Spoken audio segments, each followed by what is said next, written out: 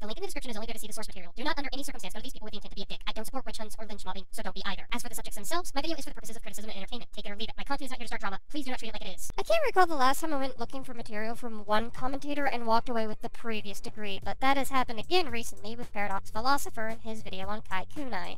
See, Kai did a video responding to a review by Adzi Gaming on the Crash and Zane Trilogy's version of the first Crash Bandicoot game.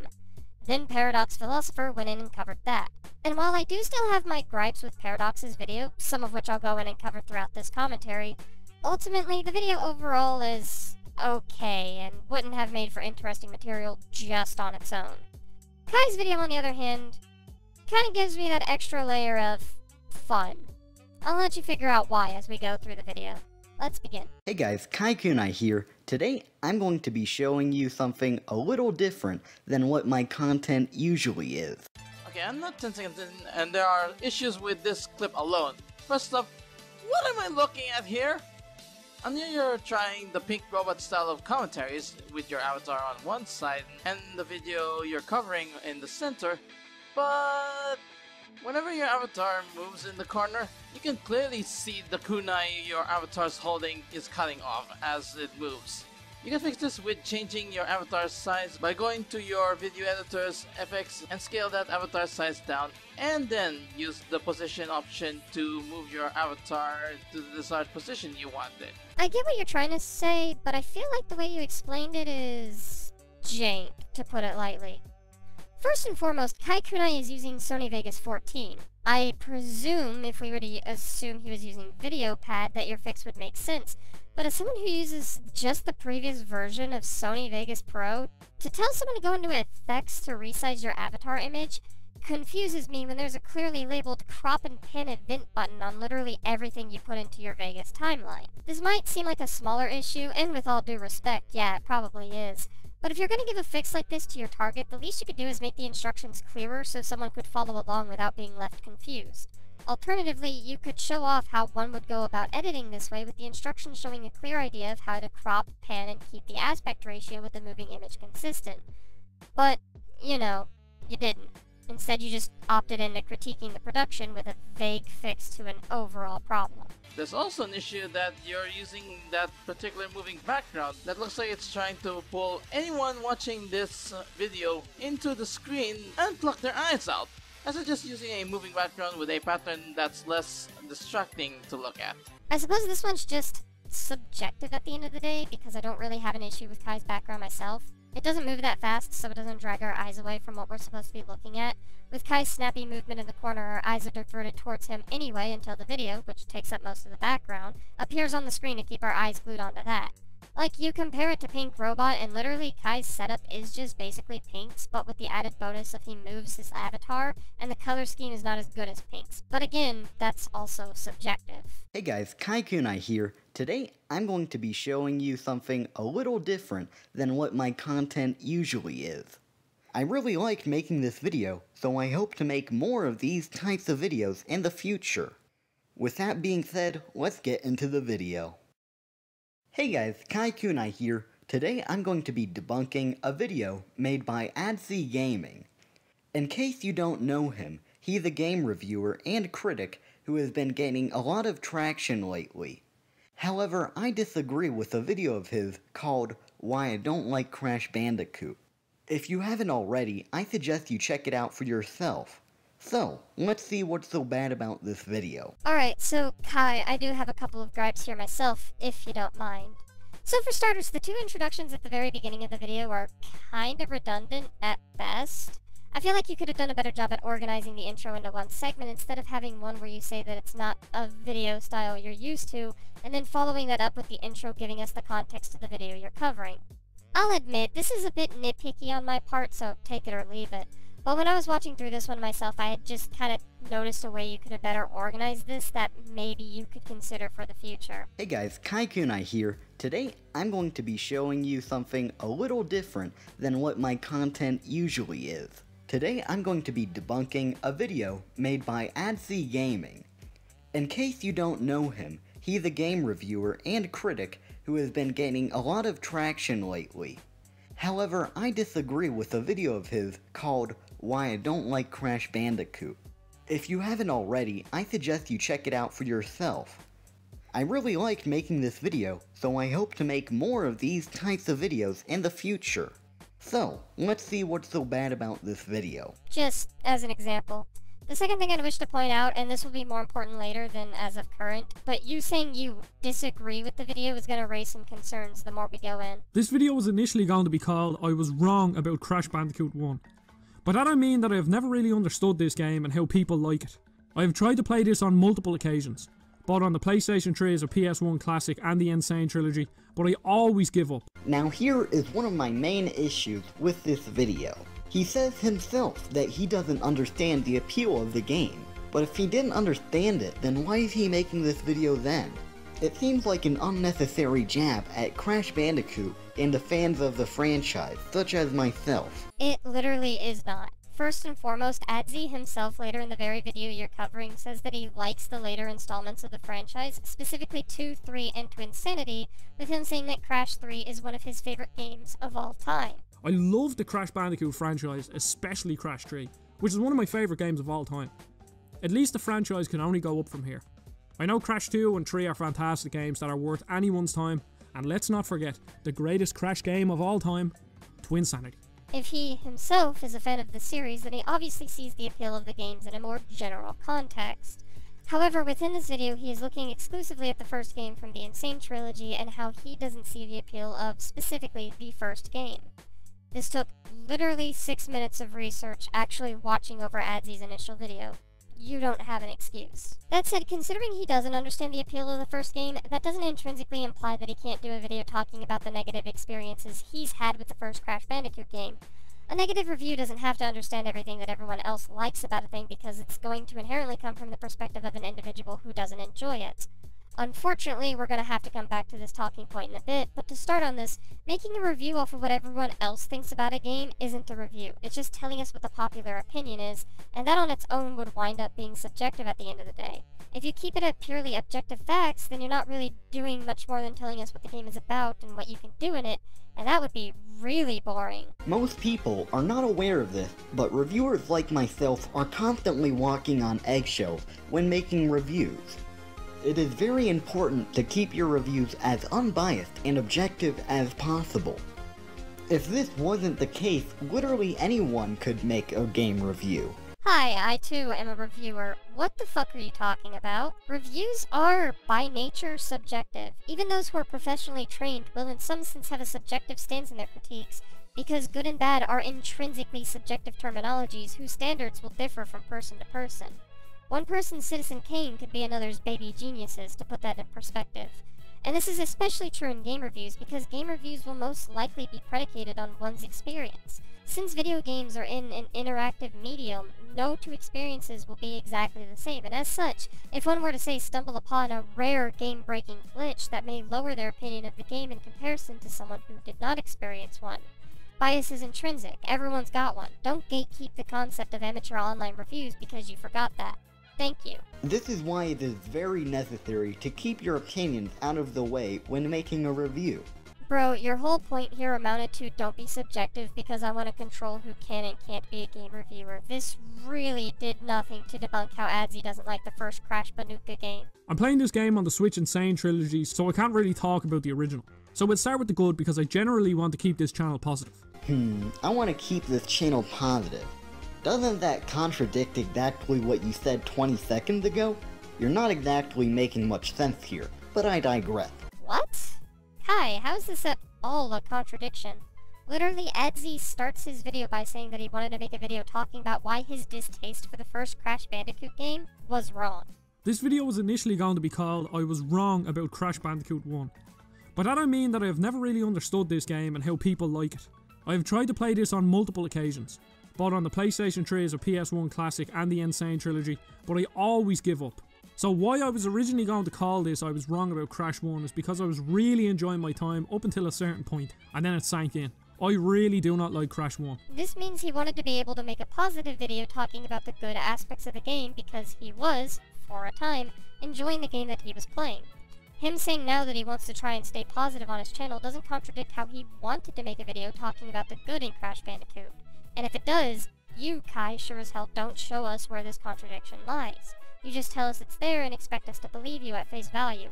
And after your little stunt regarding subjectivity and reviews, I am not about to start believing you at face value. Etsy said generally wanted to keep the channel positive, and even dedicated the portion of the video to being positive. Making one particular negative video doesn't mean that his channel isn't generally positive. This interjection bugs me. For starters, Paradox, this is literally the problem that I have with Kai's point here. You're using later in the video to describe how Adzi spends a portion talking about the good aspects of the game, yet you don't show anything, you just kind of tell us it's there, and while you are right, it is. So we'll start with the good because I generally want to keep this channel positive. Obviously this is Crash Bandicoot, and Crash feels pretty good to control, but not amazing. The first few levels are a really good introduction to the game. These levels introduce the basics of Crash, with the second being slightly harder than the first, having a few pits that you can fall in. And you also get to see the secret room challenges that become a staple in the Crash series. There will be more on these later and how I feel they could have implemented these better in the first game. The first couple of levels introduce something new that will be built upon later. The Great Gate introduced verticality and timing your jumps perfectly. And Hog Wild introduces another Crash staple. For me, Temple Ruins is one of the best levels in the game. There are plenty of precise jumps that have to be made, and the overall aesthetic and feel of the level is wonderful. There's a really good level of challenge, and for me personally, the game's difficulty spikes at random times, then comes back down, and then goes back up at random. But I think there are a few things about the fundamental design of Crash 1 that make the difficulty unnecessarily tedious. Had I not went in and watched Adzi's original video, I wouldn't have known this. It helps to not force your audience to do the legwork for you when you can just play a clip fine. That in mind, the interjection itself is a little jank. Like, don't get me wrong, I get the general concept of where you're going with this point, and that one video does not ruin the lot. But not only do you A, not really explain how Adzi typically is positive in his videos, and B, there is no B, I lied to you, your point literally stumbles on lack of elaboration. For me, Temple Ruins is one of the best levels in the game.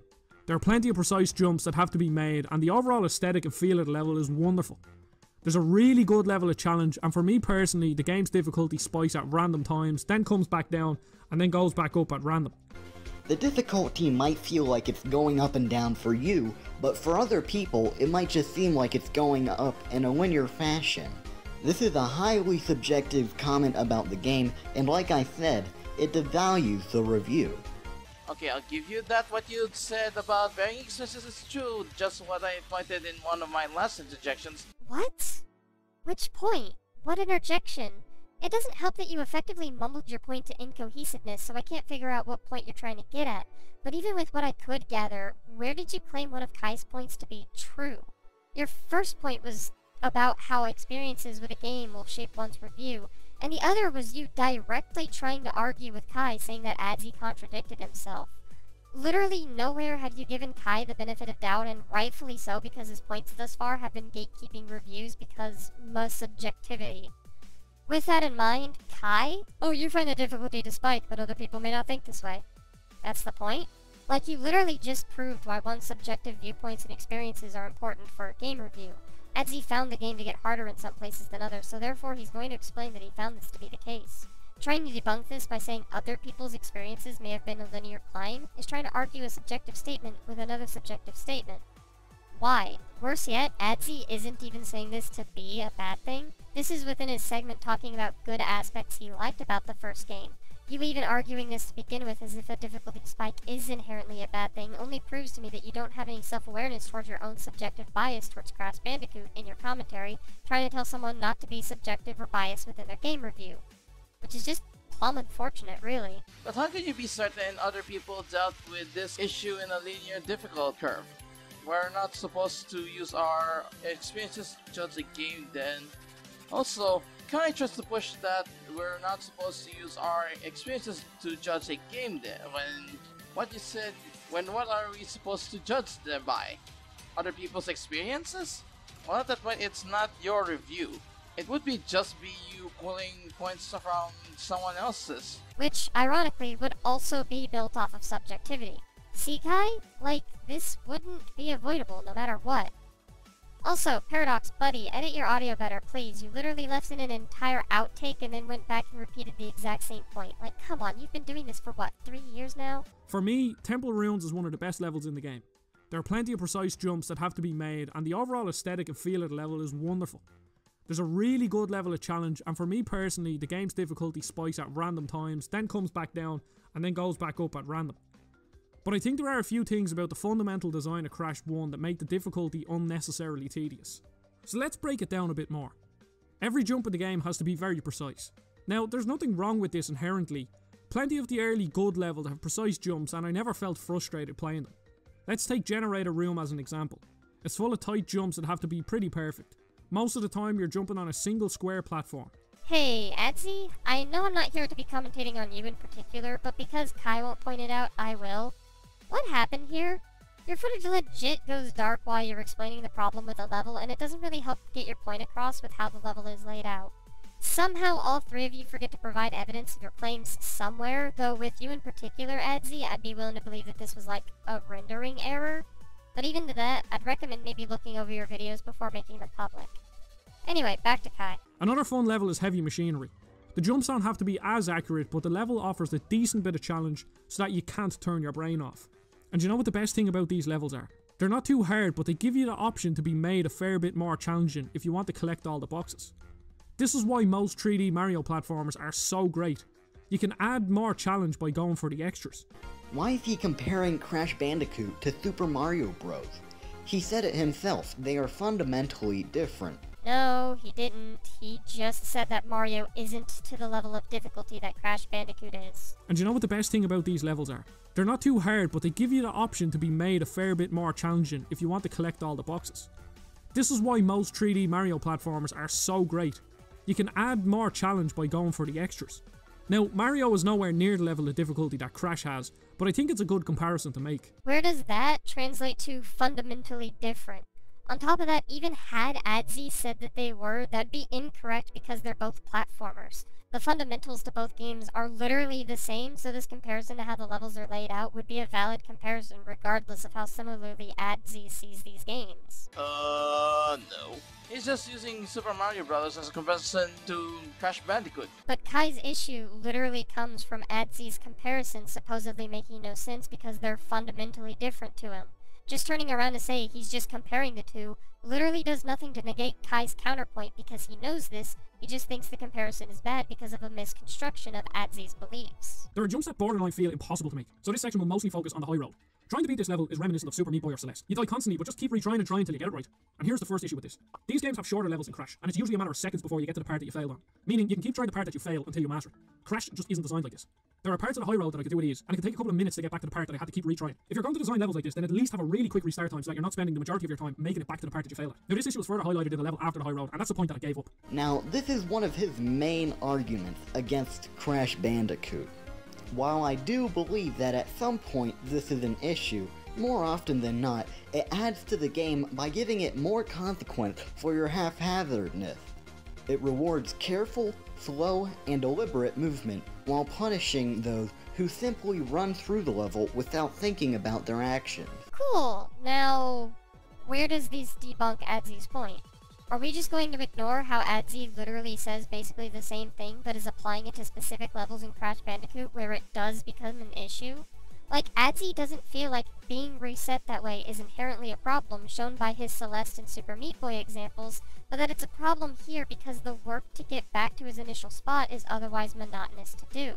Regardless of the why a game might do something like this, it doesn't change that Adzi feels the way the first Crash Bandicoot game does it during this level he's talking about isn't the proper way to do it. You're basically parroting his ideal back to him, but with the intent to ignore the fact that Adzi is labeling these levels as the bad way of doing things. I'm currently playing Crash 2, and the addition of the slide mechanic really helps with these annoying ice mechanics.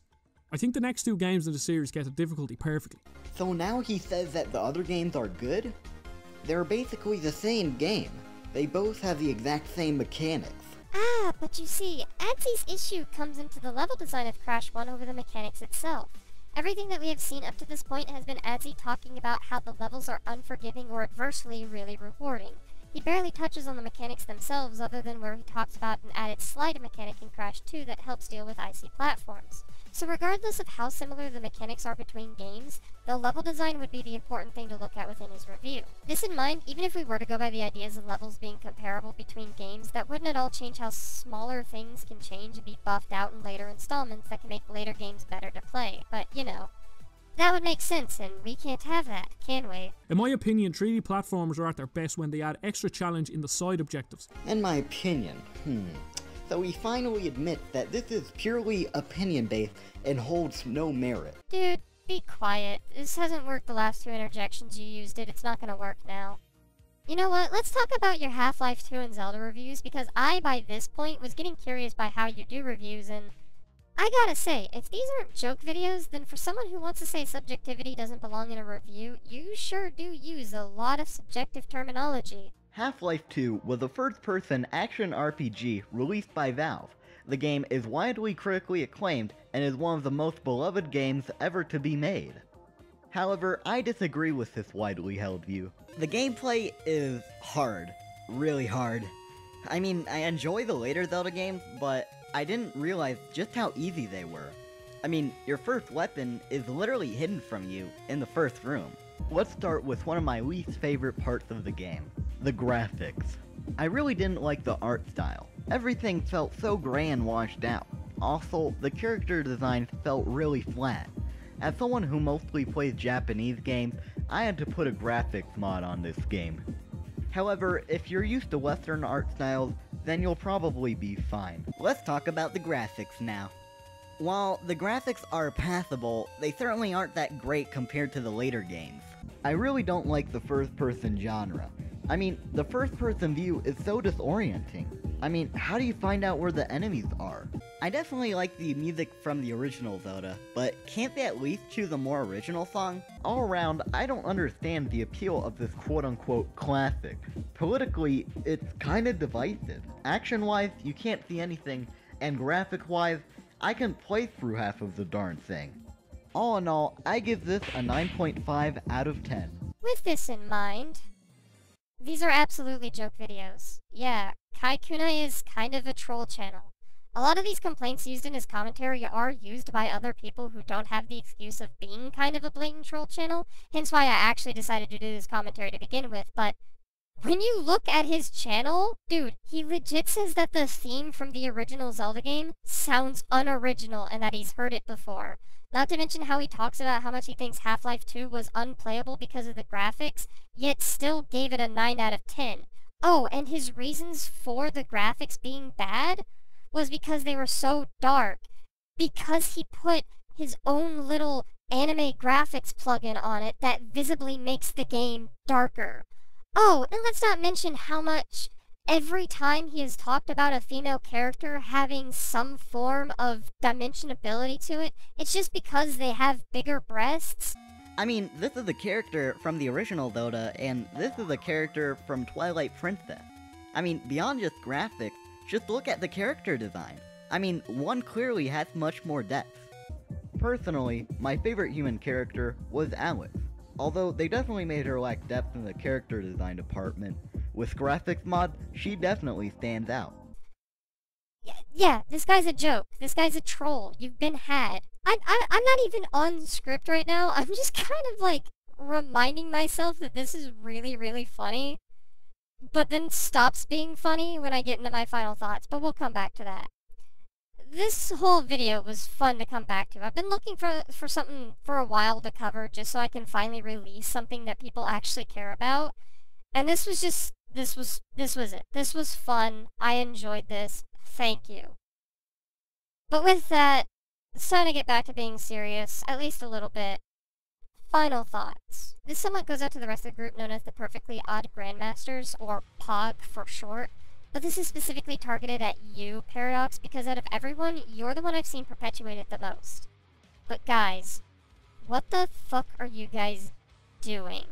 And why are you doing shit like this? From what I understand, you guys are just firing at Kunai because he lied about being in your group, and to that I ask, why do you care? Even ignoring how he's a troll, like, let's put all of that aside for now. This is petty. Like, oh no, he said he was a part of a group he visibly wasn't a part of by looking at the group. It doesn't change the group's dynamic, how he's still not a part of the group, and how he's not in any projects that might be in the works. This isn't worth dogpiling on him for, even if he wasn't doing it to just antagonize you guys. Furthermore, Paradox, I've seen some of the tweets you've particularly put out about this, and holy crap, you're probably my least favorite person in this situation. Respect your senpais? Grow a pair of cojones? Dude, you claim you're in your late 20s and are getting mad about being called a kindergartner. Calm down. Furthermore, your line of reasoning against Kunai is gross, because you're basically talking down to someone because you've been doing commentaries longer than them, basically saying that they can't speak out against us because they don't have the experience. By that line of reasoning, we would only be able to commentate on other commentators who haven't been around as long as us, which, if you knew the community as well as you claim to, you'd know why we'd look down on that mentality. It puts an arbitrary rule on commentators for virtually reasons that are petty at best, and, more to the point, it shows a gross superiority complex that no one wants to be connected to. Cut that shit out. We're a handful of nerds arguing about some dude's opinion about Crash Bandicoot. We're not better than anyone else.